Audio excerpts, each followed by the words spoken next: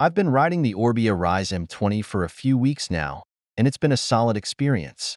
First off, the bike feels light thanks to the carbon frame. It's easy to handle on the trails. The suspension, with 140 millimeters of travel, keeps the ride smooth, even when the terrain gets bumpy. The motor is what stands out the most. It doesn't feel too powerful or jerky, just enough to help you out, especially when you're pedaling at a good rhythm. It makes climbing easier without taking away the feeling of actually riding.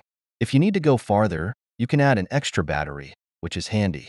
The Shimano gears shift well and give you plenty of options for climbing or speeding down hills.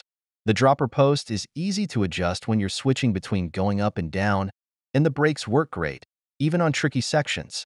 Overall, the Orbea Rise M20 is a good mix of an electric boost and a normal mountain bike. It's light, rides smoothly, and makes long or tough rides a lot more enjoyable. The bike handles well on both climbs and descents, and the suspension smooths the bumps well. It's easy to control, even on rough trails, which makes it feel safe and comfortable. One of the things I've noticed is how well it fits me. The proportional response design seems to work. I don't feel like I'm struggling with the bike, and it feels balanced in turns. Whether I'm going uphill or downhill, the bike stays steady and handles the terrain well.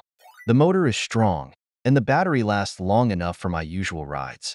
I haven't worried about running out of power, even on longer trips.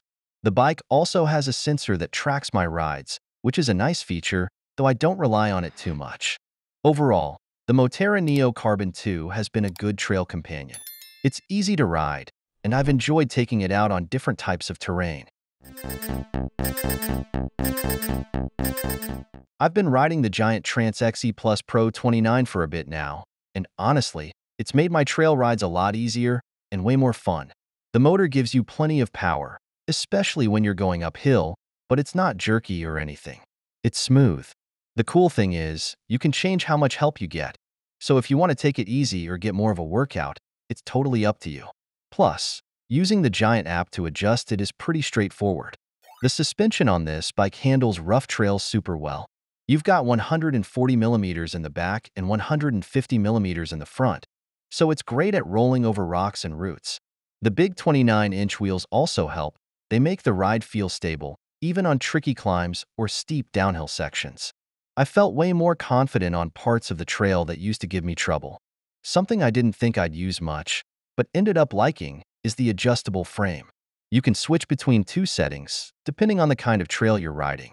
I tried both settings, one for faster, open trails, and the other for more technical, tight sections. It made a big difference in how the bike was handled. This bike's been awesome for making my rides longer and smoother. If you're looking to tackle tougher trails but don't want to feel wiped out, this one's a great option. I've been riding the Trek Rail 9.7, and it's been a great experience. The motor with its big 750 Wh battery helps on climbs, letting me focus more on the descents. The bike feels stable on rough trails, thanks to its longer frame, which made me feel more confident handling tougher terrain.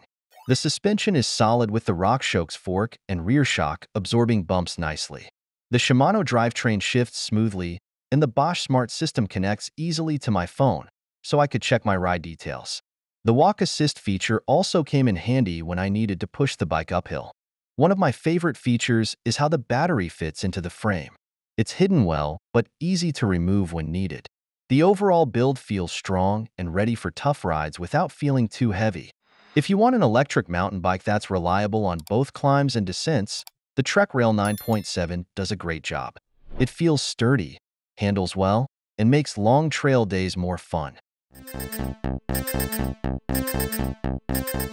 The Specialized Turbo Levo SL has made my trail rides so much more enjoyable. It feels light and easy to handle, and the motor helps you power through climbs without feeling like it's doing all the work for you. On twisty single track, it's smooth and responsive, making each turn fun without overwhelming you with too much assistance. One of the things I noticed right away is how balanced the bike feels. The bigger front will help keep things stable, while the smaller back will let you move quickly through tight spots. I also like that you can adjust the head tube angle and bottom bracket height, so you can make the bike fit the kind of trails you ride. The new motor is really quiet and provides just the right amount of power. The display is easy to read, and you can fine-tune the motor settings to match how much battery you want to use. It's nice to have that control, especially on longer rides. The Turbo Levo SL is a great trail bike. It lets you ride farther without feeling worn out, but still keeps the experience natural and fun. If you want an e-bike that doesn't feel like it's doing all the work, this is a solid choice.